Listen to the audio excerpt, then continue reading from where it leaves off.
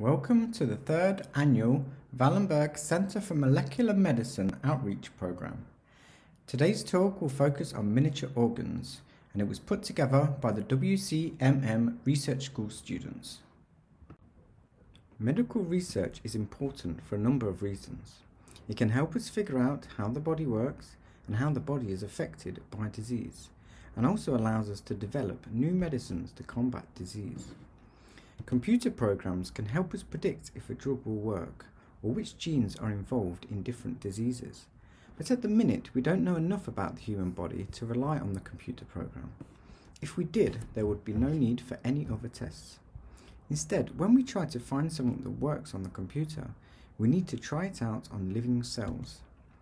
This gives us an idea of what actually happens in the body. The problem with testing on cells is that we grow them in a plastic bottle, which isn't very similar to real life. That is the reason why we need to use animals to test new medicines. Because the goal of medical research is to find medicine for human disease, it would be best if we could test on humans. But this is often difficult or in many cases impossible. The main reason for this is that untested drugs could have unknown side effects which could lead to serious health issues or even death. There are of course ethical issues to animal testing, which is why researchers have been developing ways to limit the use of animals in research. One of the solutions they have come up with are to use organoids. But before that, I would like to go through how cells are normally cultured in 2D. Cells are cultured in a flask or a dish, and all the nutrients that the cells need to survive and function are provided in a solution called media. The cells are then placed in an incubator that maintains the temperature and humidity that is usually found in the body. Cells can be taken directly from human or animals. These are known as primary cells. Normally these cells only survive for a short time in culture. In research, it can often be useful to study the cells for a longer period of time. In order to do this, researchers are able to create immortal cell lines, cells that will keep growing and multiplying indefinitely. As I mentioned above, organoids are a way to study cells in a more realistic environment. Organoids are miniature versions of organs that were originally 2D cell lines grown in the lab that have formed 3D structures. This gives a much more realistic picture of how cells behave in specific organs. By adapting the usual cell culture conditions, we can force cells to organize into spherical clusters with features of their respective organs, such as the folds of the intestine wall. We can use them to study cell differentiation, how cells move, and how they interact with other cells. Organoids can be made from using cells from the organ we want to study or from stem cells. Stem cells are cells that have not yet become a specific cell type. Interestingly, organoids can also get sick just like real organoids. So what are the potential uses for organoids? Organoids can be used to study organ function, genetics, development, and for testing of novel drugs. One example of the types of organoids being studied are brain organoids. As we know, the brain is a very complex organ, and because of this, brain-related diseases have been very difficult to study. Using organoids, we are able to study degenerative diseases such as Parkinson's or psychiatric disorders like bipolar. Brain organoids are made by collecting cells from a person's skin. They are then grown in a lab. The cells are reprogrammed to become brain cells and form the 3D shape of the organoid, or the so-called mini-brain. By taking cells from a patient, we can compare them to organoids from healthy patients.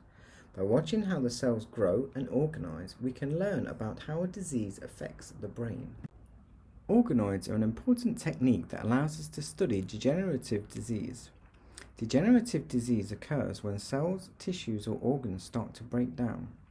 In many cases, the reason behind this is not really understood.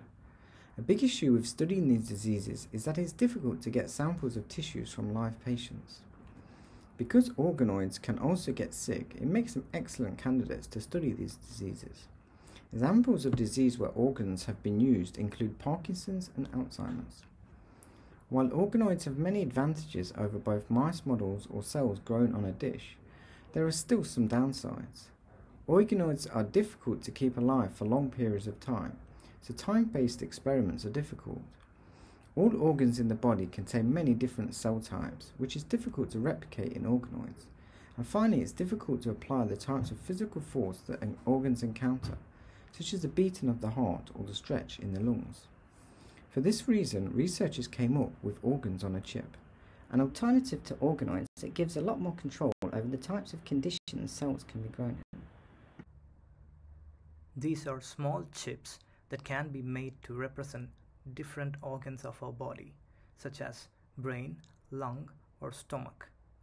These can be made to mimic the complex conditions found in our body, such as multiple cell types living together or the function the organ has. A well-known example for this is a lung on a chip. A lung on a chip can be used to simulate the alveolar function of the lung. The alveoli is the part of the lung where the gas exchange happens, where the oxygen and the carbon dioxide are exchanged between the air and the blood. These are tiny sacs that will expand like a mini balloon when we breathe, and this stretching is very important for their function. By using a lung on a chip, we can simulate the conditions in the alveoli. For example, we can go multiple cell types such as epithelial cells that grow on the air side of the lung and endothelial cells on the blood side. We can create a continuous flow of liquid to simulate blood flow, and we can also apply the kind of stretch that occurs in our lung as they expand and contract when we breathe. We can also create a chip that mimics the barrier between blood and the brain, which is classically called the blood-brain barrier. The blood-brain barrier is a complex system composed of neurons and neural supporting cells, such as the astrocytes, endothelial cells, and several other cell types. Each cell type in the neurovascular unit plays an essential role. The development of an organ on a chip could allow us to study detailed mechanisms of blood-brain barrier dysfunction and also to screen for drugs against blood-brain barrier leakage and also other diseases associated with this, such as hypertension or diabetes. Despite the advantages, downsides to organs on a chip remain. For instance, it is difficult to create the type of organized blood vessel network and neuronal network surrounding organs. Organs in our body does not exist as separate parts. Each one works closely with a number of other organs in order for the body to function properly, and we are unable to study this when creating just one organ type. While organoids or organ on a chip are not always perfect, they are still excellent models to study organ function at the molecular level, and now they are constantly being improved. So what does the future hold for this exciting research? Organs on a chip will not only allow us to understand the basic biology of an organ, but also how different cell types communicate with each other to maintain stability of the body. To understand how different organs work together, humans on a chip are being developed by researchers. This will be done by connecting a number of organs on a chip together. One very interesting application of organoids is for personalized medicine. Because humans can be very different from one another, it will be helpful to grow organoids from a specific patient and give them specific medication on how their organoid responds to different medicine types. Organs on a chip can also be used in the same way by growing patient-specific cells on them. Thus, organoids and organs on a chip open broad avenues in different areas such as disease modeling, drug testing, and also personalized medicine.